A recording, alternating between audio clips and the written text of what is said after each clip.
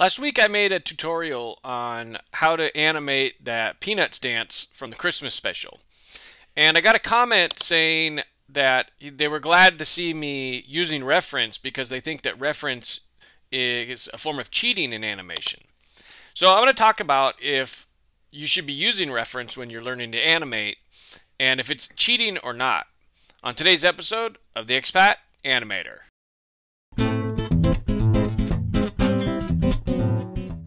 So let's go ahead and take a look at the file that I was using last week. And all I'm really going to take a look at are the shapes layers that I used, that I actually traced on top of the animation. And as you can see here, there's 13 different drawings.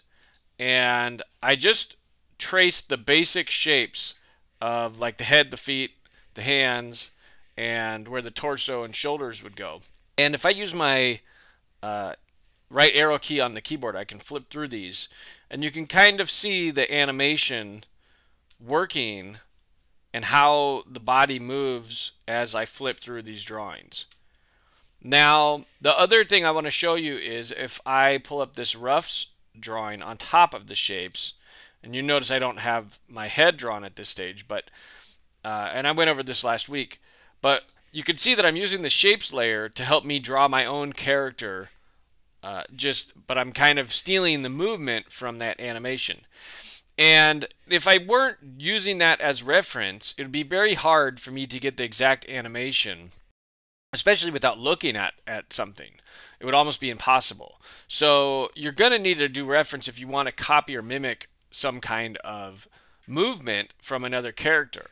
So that's one reason I don't really believe that this is stealing or cheating in this instance, because we're using it to learn how they got the movement for their character, and then we're applying it to our own characters that we've designed. So let's take roughs down real quick and let's just concentrate on the shapes here. And what I want to take a look at, I'm going to zoom in. What I want to take a look at is a few things. I want to look at the shoulders here. So this line on the shoulder, connecting the shoulders, you can see that this shoulder here, his right shoulder, is very high when we start this animation. And let's watch this shoulder as we go through. So it's high, it's still high. I mean, now we're on the fourth drawing and it's still high. And then you see that it drops equal on the fifth drawing to the other shoulder. And then you see the other shoulder start to rise, and then that right shoulder is dropping. And now that right shoulder is really low. I mean, look at right here how low that shoulder is. And that's only 7 drawings apart from the original drawing. So in 7 drawings, we've gone from a very high shoulder to a very low shoulder.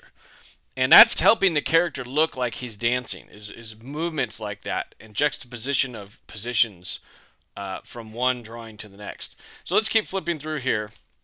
And you can see that it's still low, still low, still low.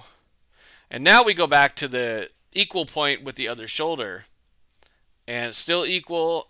And then on this last drawing, it goes back up to the starting point. So it's high again. So we've got the shoulder in a matter of 13 drawings going from high to medium to low, back to medium, and back up to high. So by just studying this one shoulder, I get an idea of how this character is dancing by studying not necessarily the original drawings, but the shapes, the basic breakdown of the shapes of the body. So let's do this again, but this time let's look at the head. So the head's going to start here, kind of profile looking to his left, and as we flip through, that head's not really moving that much until here on the 5th drawing. And here the head goes really high and the nose goes up in the center, and then it quickly rotates to the other side. So, and now it's back to the profile but on the other side, pointing the other way from where we started. So the head is doing basically a couple of things in these 13 drawings. It's starting on one profile, and then it's going up and then it's going back down to the other profile. And you can see here he's going from the right side back to center and then back to the position where he started. So we are not going from here to here. We're going from here, here, here. So there's that transition from side to side. And it's really only one or two drawings. So we've got the profile here. We've got a semi quarter turn rotation where he's starting to go up and the head's starting to rotate in between the profile and the center. So that's what this drawing is. And then we've got that center head with the nose pointing up and in the center. And then we're going back straight into the original profile shot on the original side. So things like this is what I like to do when I'm breaking down how someone animated something that they've done. And I've been doing this for years, and 20 years ago, before you could find a lot of things on the internet, the way I had to do this was I would take a DVD and I would use my DVD player and I would just do the frame by frame button on the remote and kind of see how movements would go from frame to frame. And that was a slower process than what we can do today with just, a QuickTime video or something on your computer where you can flip through it. But that's how I learned to animate initially, was looking at other animations and see how the movement was made. Or I would even do live action footage, either from a movie or stuff that I shot. And if I shot my own footage, which I've done plenty of times, to see how a movement gets worked out, then I could just import that from my camera, and then I'd have that as reference on my computer where I could flip through it frame by frame and study the movement. So yes, I did copy it or steal it in a way, but I added my own artwork and my own characters to the movement. So I wasn't really stealing the artwork, I was stealing the movement and learning how the animation happened. And is that cheating? In my opinion, no, because you have to learn how movements work, because you're not born, you don't know this innately. Maybe some people do, but I don't, and I don't think the majority of people do. So you have to study movements to learn how to do the movements. It's the same thing with drawing.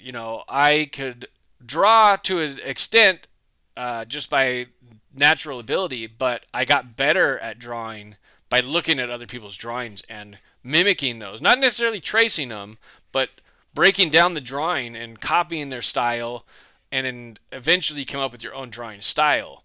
And you do that by looking at other people's work. So it's the same thing here at animation. I'm looking at other animations to learn how movements are created and what makes good smooth movement, and in this case what makes a funny looking dance. So let's take one more quick look at let's just take this foot here for instance, and you can kind of see the heel flares out and up from the first drawing to the second drawing, and then it goes back right back down. So it's doing this quick movement in 3 different drawings, and then then the heel is going inwards. So we've got the heel. Let me just draw this real quick here. Let me do this on another layer. Let's do this. Let's duplicate layer to blank drawings, and I'm going to draw on this. I'll just call this red. Let's draw on this layer here. So I've got the heel is right about here. Then the heel goes here. Then it comes back to where we were. Then it comes way over here. Then it shoots way back over here again. I mean, like, I wouldn't do this normally. It's something that I'm learning by shooting the heel back and forth like this. You're getting this fun animation of a dance. Then we come back here. Then it's back here somewhere. Back here to the center. Kind of doesn't really move here too much. Then it shoots way over here behind the other foot. Then it shoots back here. I mean, this heel is going all over the place. Then it's back over here at the high point. So, and then it's probably back in here somewhere. So, if we were to just take the shapes layer down and just look at this red dot bouncing around. Let's take a look at this. I mean, it's kind of going all over the place. I mean, it's going here, here, here, here, you know, back and forth, back and forth. So by looking at that and paying attention to that, we can kind of notice there's a lot of movement going on with that foot. And that's just one foot. And if we did the same thing with the other foot, you'd see there's probably a lot of movement with that foot as well. So by breaking down things like his shoulders, the head movement, the heel or the feet in this instance, the hands, the waist, that's another point to watch for. You can kind of learn how certain animations move. And hopefully if you study these enough and you animate things enough, you'll start to be able to do this on your own. And you might even come up with your own take on these things where, you know, when the heel flares out way over here, maybe you think that's too much and you'll start bringing yours, you know, down a little bit. And, you know, it's, oh, that's too high for me. You know, that's not my style. But in my opinion, there's nothing wrong with studying animations or videos to learn movements. Because if you've got a better way to do it, let me know in the comments. Otherwise, you know, you're going to get frustrated trying to animate things where you're trying to figure out timing and movements and placements, especially with body parts.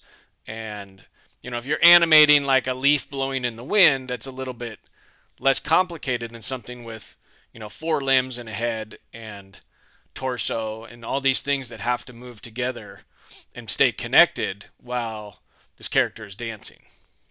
So while we don't necessarily want to just blatantly rip off, you know, another person's animation by tracing on it, you know, rotoscoping it basically and claiming it as your own, doing something like this is a good exercise to learn movements. And just like now, I can draw without looking at another image or drawing to draw. I can just draw out of my head now because I practiced, you know, for a lot of years looking at other drawings and looking at photographs and learning how to draw. And once you understand the basics of how to draw something, you can draw your own thing and add your own style or creativity to that drawing, and people will start to recognize that as your own style. And I think the same thing could be said for animation. The more you're going to animate things, the more you'll get your own animation style. And the only real way to get there is by looking at other people's animations and studying videos to learn how things move. So if you're worried about cheating when trying to learn how to animate, don't worry about it. Just start learning, and eventually you'll come up with your own style and be able to make your own animations that will be your own. But let me know what you guys think in the comments. Do you think that this is a form of cheating or stealing? And if so, how did you learn how to animate without using reference? So that's it for today. My name is Patrick Davidson. This has been another episode of the Expat Animator. Thanks for joining me today, and I hope to see you next time. If you found today's video helpful, you might like some of my animation classes over at Skillshare.com. I'll put the link in the description below.